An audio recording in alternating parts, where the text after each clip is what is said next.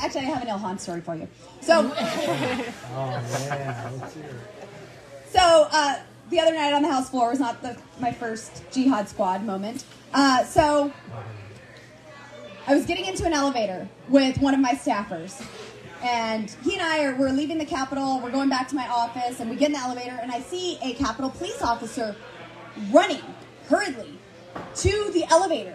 I see fret all over his face, and he's reaching, and I'm like, what? The door's shutting, like, I can't open it. Like, what's happening? I look to my left, and there she is, Ilhan Omar.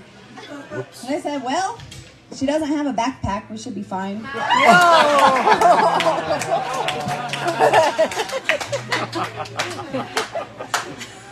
So we only had one floor to go, and I was like, do I say it or not? I looked over, and I said, oh, look, the Jihad Squad decided to show up for work today.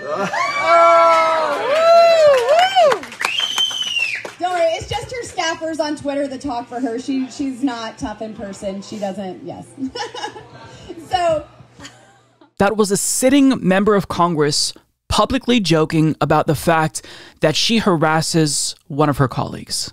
I mean, just for a second, imagine if you did this at your job to one of your coworkers. I've worked in fast food, I've worked in retail, and they have higher standards than Congress.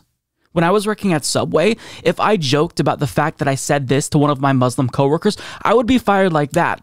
But as a member of Congress, I mean, does anybody expect there to be real ramifications for this dangerous rhetoric? No, not at all. And Ilhan Omar explained via Twitter that this isn't even a real story. She made it up because she thought that the Islamophobia was funny. Fact, this buffoon looks down when she sees me at the Capitol. This whole story is made up. Sad she thinks bigotry gets her clout. Anti-Muslim bigotry isn't funny and shouldn't be normalized. Congress can't be a place where hateful and dangerous Muslim tropes get no condemnation. But unfortunately, it is. And I don't have very high standards or expectations for Congress, but I mean, the right, they're usually the loudest when it comes to civility and decorum and the need to be respectable. But when one of their own does something like this that is overtly prejudice, I mean, is there going to be anything other than crickets? What's the expectation here? Now, you might think, yeah, this is clearly insensitive and bad, but it's a joke. Now, that doesn't excuse it, but she doesn't joke about Ilhan Omar being a dangerous terrorist. These aren't just jokes. So when she was responding to Ilhan Omar's statement on Israeli aggression over the summer, look at the way she framed the conversation. Look at the way that she talked about Ilhan Omar specifically. Then you've got Ilhan Omar saying something ridiculous and AOC basically saying the same thing. These are people who are U.S. representatives who represent a lot of Jewish people. These are U.S. representatives who are supposedly represent peace and understand that Israel's our best friend in the Middle East. What was your response when you saw what they had to say?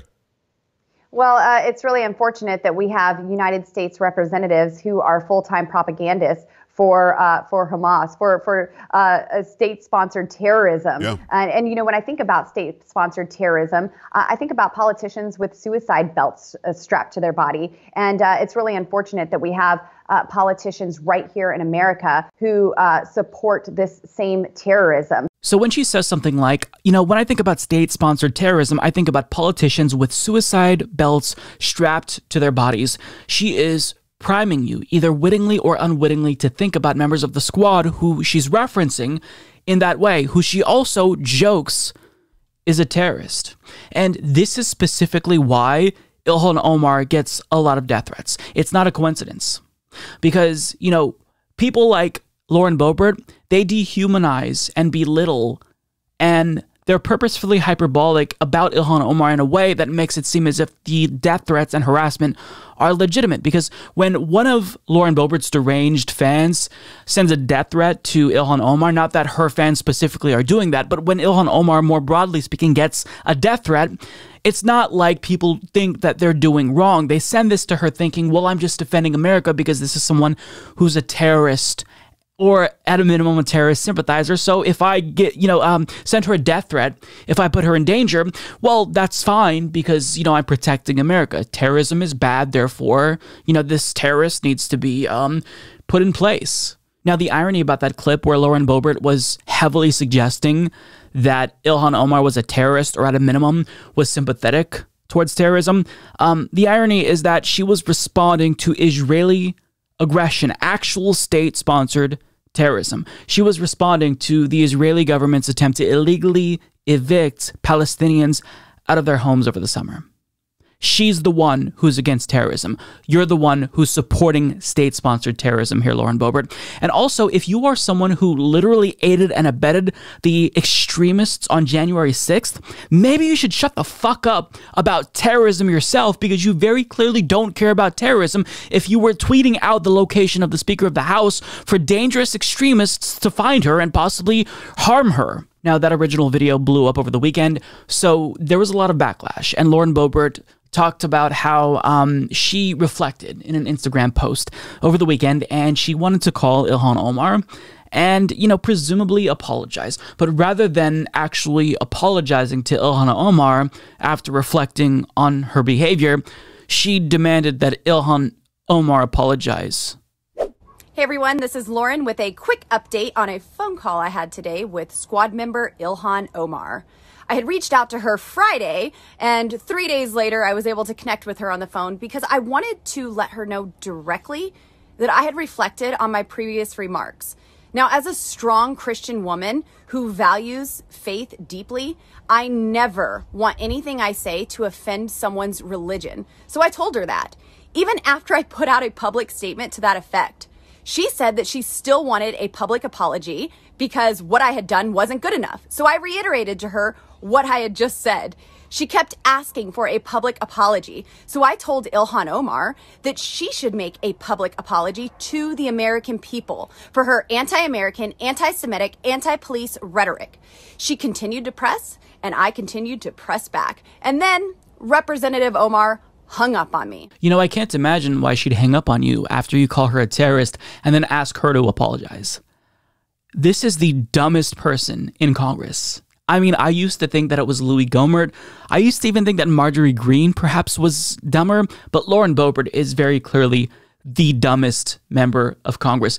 To feign outrage after somebody hangs up on you when you're being an asshole to them and then you demand that they apologize. I mean, you have to be stupid to be perplexed as to why that person wouldn't want to engage with you. Now, Ilhan Omar released a statement following this phone call, and she said, "Today I graciously accepted a call from Representative Lauren Boebert in the hope of receiving a direct apology for falsely claiming she met me in an elevator, suggesting I was a terrorist, and for a history of anti-Muslim hate. Instead of apologizing for her Islamophobic comments and fabricated lies, Representative Boebert refused to publicly acknowledge her hurtful and dangerous comments. She instead doubled down on her rhetoric, and I decided to end the unproductive call. I believe in engaging with those we disagree with respectfully, but not when that disagreement is rooted in outright bigotry and hate. To date, the Republican Party leadership has done nothing to condemn and hold their own members accountable for repeated instances of anti-Muslim hate and harassment. This is not about one hateful statement or one politician. It is about a party that has mainstreamed bigotry and hatred.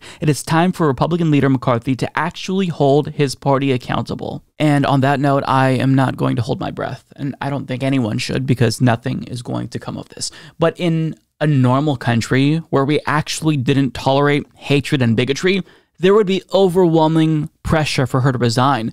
Everyone in unison would be calling on her to step down. Even the Republican Party, who they are absolutely Islamophobic, but they at least want to maintain some level of an appearance that they're not outright explicitly hateful. So you'd think that just to at least maintain the facade and keep up appearances, they would even tepidly condemn this. But I mean, overall, they like what Lauren Boebert is doing. The Republican Party, they don't rely on dog whistles anymore. They just say the quiet part loud.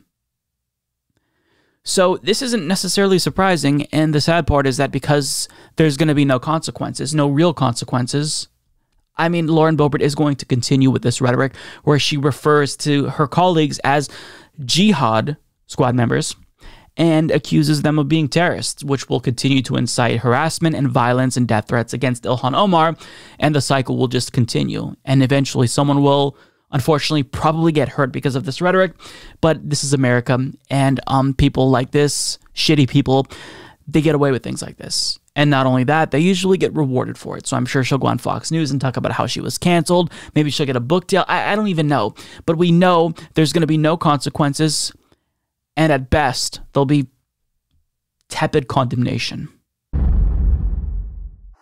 Do yourself a favor and click the join button on YouTube to become a member. Because Mike's doing a great job. Getting to watch his videos before everyone else is tremendous. Many people are saying this. Join today, folks. You won't regret it.